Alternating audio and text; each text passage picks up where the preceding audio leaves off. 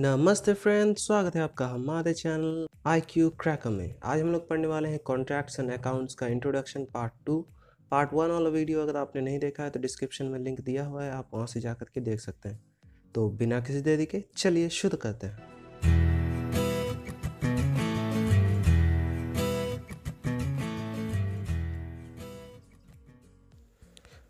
The process of initiating work by PWD। तो actually PWD जब कोई भी प्रोजेक्ट पर काम करता है तो उस प्रोजेक्ट को बनाने में हमें क्या क्या प्रोसेस और क्या क्या स्टेप्स फॉलो करने रहते हैं वो हमें यहाँ पर जानना है। तो मेनली यहाँ पर हम लोग 3 स्टेप्स जानते हैं। तो सबसे पहला स्टेप होता है एडमिनिस्ट्रेटिव अप्रूवल, दूसरा है टेक्निकल सैंक्शन, तीसरा है बजट प्रोविज़न। तो चलिए इन तीनों को हम लोग थोड़ा डिटेल में जान लेते हैं। तो सबसे पहले आते हैं हम लोग एडमिनिस्ट्रेटिव अप्रूवल में। नाम से ही पता चल रहा है एडमिनिस्ट्रेटिव अप्रूवल का मतलब क्या होता है। एडमिनिस्ट्रेटिव अप्रूवल मतलब हमें कोई भी वर्क या फिर प्रोजेक्ट अगर करना है, कोई भी कंस्ट्रक्शन अगर करना है तो उसे सबसे पहले हमें एडमिनिस्ट्रेटिव से अप्रूव कराना होगा। जैसा कि हम लोग गांव में देखते हैं कि कोई भी 2 मंजिला इमारत से ज़्यादा नहीं बनाता है, क्योंकि गांव में हम लोग कोई भी एडमिनिस्ट्रेटिव अप्रूवल लेके घर नहीं बनाते। अगर 2 मंजिला इमारत से ज़्यादा ऊंचा इमारत बनाया जाए तो हमें उसके लिए एडमिनिस्ट्रेटिव अप्रूवल लेना पड़ेगा, यानी कि ऊपर से उसके लिए हमें रिक्वेस्ट भेजना पड़ेगा और उसका अप्रूवल हमारा आना चाहिए, तभी हमारा प्रोजेक्ट आगे बढ़ेगा। इसके लिए जो है हमें अपना बजट और जो भी एस्टिमेट है हमारे प्रोजेक्ट का, उसे हमें एडमिनिस्ट्रेटिव अथॉरिटी से अप्रूवल कराना पड़ता है। हमारा प्रोजेक्ट जब अप्रूव हो जाता है तो हम उसे इंजीनियरिंग डिपार्टमेंट को टेक ओवर कर देते हैं। इसके बाद जो है हमारा जो इंजीनियरिंग डिपार्टमेंट होता है वो एक अप्रॉक्सीमेट एस्टिमेट और एक प्रीलिमिनरी प्लान बनाता है और उसे सबमिट कर देता है एडमिनिस्ट्रेटिव अप्रूवल, फाइनल अप्रूवल के लिए। अब हम लोग आते हैं टेक्निकल सैंक्शन में। तो टेक्निकल सैंक्शन क्या होता है? एक्चुअली में टेक्निकल सैंक्शन हमारे जो इंजीनियर्स लोग होते हैं वो लोग करते हैं। तो हमारे जो इंजीनियर्स लोग हैं वो जब कोई भी कंस्ट्रक्शन करते हैं तो सबसे पहले उसका एक डिटेल एस्टिमेट निकालते हैं। डिटेल एस्टिमेट निकालने के बाद हमें जो है क्वांटिटी एंड रेट जो है पता चल जाता है कि हमें कितना कॉस्ट पड़ने वाला है उस प्रोजेक्ट को बनाने में, और एक्चुअल में वो प्रोजेक्ट हमारा बनने में कितना टाइम लेगा, हमें इसका भी अप्रॉक्सीमेट कुछ आइडिया मिल जाता है। तो इसके बेसिस पर हम लोग जो है टेक्निकल सैंक्शन करते हैं, और इस टेक्निकल सैंक्शन के बाद ही हम लोग जो है अपना प्रोजेक्ट आगे बढ़ाते हैं। तो अब हम लोग देखेंगे कि गवर्नमेंट ऑफिशियल्स के हिसाब से सबसे ज़्यादा पावर किस इंजीनियर के हाथ में होता है। तो सबसे पहले आता है चीफ इंजीनियर, जिसके हाथ में होता है फुल पावर। दूसरा आता है सुपरिटेंडिंग इंजीनियर, जिसके हाथ में होता है power up to 15 lakhs, 15 lakh तक का पावर होता है। फिर आता है एग्जीक्यूटिव इंजीनियर, जिसके हाथ में होता है पावर अप टू 5 लाख्स। या जेई के हाथ में कोई पावर नहीं है, उसको कोई भी बजट का आइडिया नहीं होता, उसे कोई भी पावर नहीं दिया जाता। तो चलिए अब हम लोग आगे बढ़ते हैं तीसरे नंबर की तरफ। तीसरा प्रोसेस हमारा आता है बजट प्रोविज़न। बजट प्रोविज़न क्या होता है? बजट प्रोविज़न में हम लोग क्या करते हैं कि हमें एक रिपोर्ट बनाना पड़ता है अपने कंस्ट्रक्शन को लेकर के, या फिर कोई भी जो प्रोजेक्ट हम लोग कर रहे हैं उसको लेकर के, जिसमें हम लोग raw material, construction setups and total cost जो भी हमारा लगता है प्रोजेक्ट को बनाने में, उसको हम लोग मेंशन करते हैं। यानी कि हम लोग एक तरह से कह सकते हैं हम लोग कॉस्टिंग करते हैं पूरे प्रोजेक्ट का, ताकि हमें आइडिया हो जाए कि पूरा जो प्रोजेक्ट है वो कितना बजट का है। अब अकॉर्डिंग टू 5 इयर्स प्लान के हिसाब से हम लोग का जो बजट प्रोविज़न है वही डिसाइड करता है कि हमारा जो फाइनेंशियल सैंक्शन होगा वो कितना होगा। तो बजट एक्चुअली में हमें एक proper expense and production cost को मेंटेन करने में हेल्प करता है।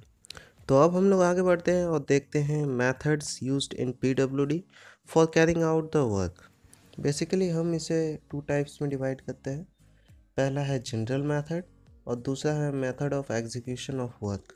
तो हम लोग आते हैं सबसे पहले जनरल मेथड में। जनरल मेथड में जो है हमारा सबसे पहला पॉइंट आता है कि जो चीफ इंजीनियर है वो हमारा हेड ऑफ द डिपार्टमेंट होता है। चीफ इंजीनियर ही हर साल बजट प्रिपेयर करता है और उसे दे देता है अपने एडमिनिस्ट्रेटर्स को, ताकि वो लोग देख सके अच्छी तरह से कि हमारा जो एक्सपेंडिचर है, जो खर्चा है, वो कहाँ कहाँ लग रहा है और कैसे कैसे लग रहा है।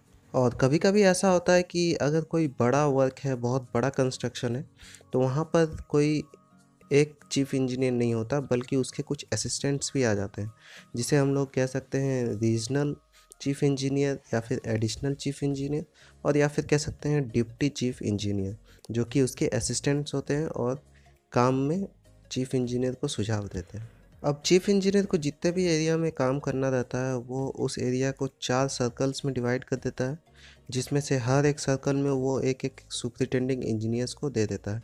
मैंने ये डिटेल में फर्स्ट लेक्चर में बताया हुआ है, अगर आपने वो नहीं देखा तो उसका डिस्क्रिप्शन में मैंने लिंक दे दिया है, आप वहाँ से जा कर के वो वीडियो देख सकते हैं। तो अब हम लोग आगे बढ़ते हैं हमारे सेकेंड मेथड में, जिसे हम लोग कहते हैं method of execution of work. तो यहाँ पर हम लोग देखेंगे कि हमारा जो वर्क है उसे एग्जीक्यूट कैसे करना है। तो वर्क को एग्जीक्यूट करने के लिए भी हमारे पास कुछ स्टेप्स हैं। तो स्टेप्स में सबसे पहला आता है हमारा कॉन्ट्रैक्ट, दूसरा आता है रेट लिस्ट, तीसरा आता है पीस वर्क, फिर आता है डे वर्क और उसके बाद आता है एम्प्लॉइंग डेली लेबर्स। तो इसमें जो कॉन्ट्रैक्ट है वो हमें थोड़ा डिटेल में जानना होगा और आगे आने वाले लेक्चर्स में आपको इसे मैं डिटेल में बताऊंगा। अभी आप फ़िलहाल समझ लीजिए कि कॉन्ट्रैक्ट हमें मिलता कैसे है। कॉन्ट्रैक्ट लेने के लिए हमें जो है एक टेंडर इन्वाइट करना रहता है और जब वो टेंडर अप्रूव हो जाता है तब हमें वो कॉन्ट्रैक्ट मिल जाता है। इसके बाद आता है हमारा rate list method. Rate list method actually में होता क्या है कि कभी भी हमारा जब काम होता है, छोटा मोटा काम होता है या फिर कह सकते हैं कि जब ओरिजिनल काम ही होता है, तब हम लोग कुछ पीटी वर्कर्स को हायर करते हैं।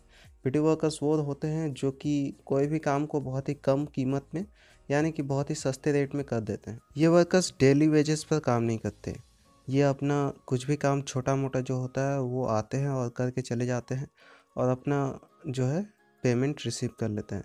ज़्यादा से ज़्यादा इन्हें 3,000 या फिर उससे कम का ही पेमेंट मिलता है।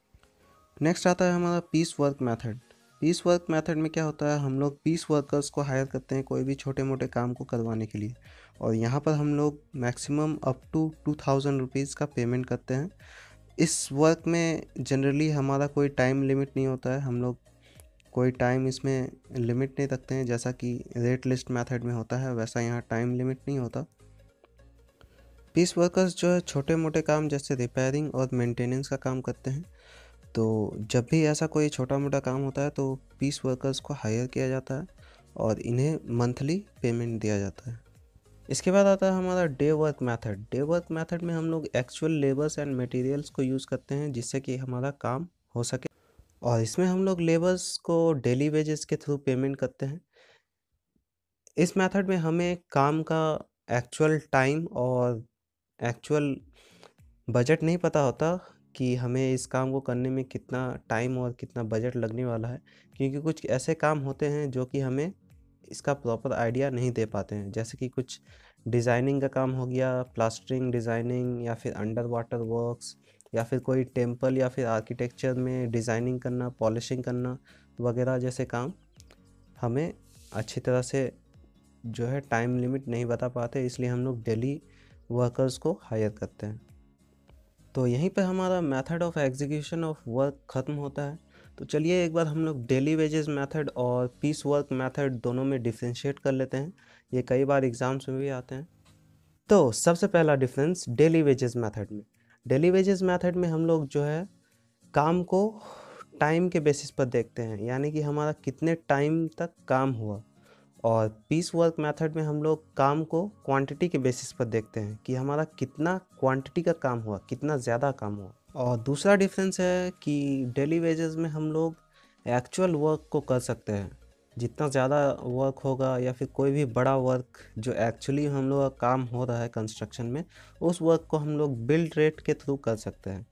और पीस वर्क में हम लोग का होता है कि कोई भी छोटा मोटा काम होता है जैसे कि मेंटेनेंस का या फिर रिपेयरिंग का, जिसमें हम लोग पीटी वर्कर्स को हायर करते हैं, उसको कर सकते हैं। अब आते हैं हम लोग थर्ड और मोस्ट कॉमन डिफरेंस में। डेली वेजेस मेथड में हम लोग डेली वेजेस के थ्रू पे करते हैं, और पीटी वर्क मेथड में या फिर पीस वर्क मेथड में कहें तो इसमें हम लोग क्वांटिटी ऑफ वर्क को देखते हुए पे करते हैं कि आखिर पीटी वर्कर्स ने कितना काम किया है, और उनका काम कंप्लीट होने के बाद ही उन्हें पेमेंट रिसीव होता है।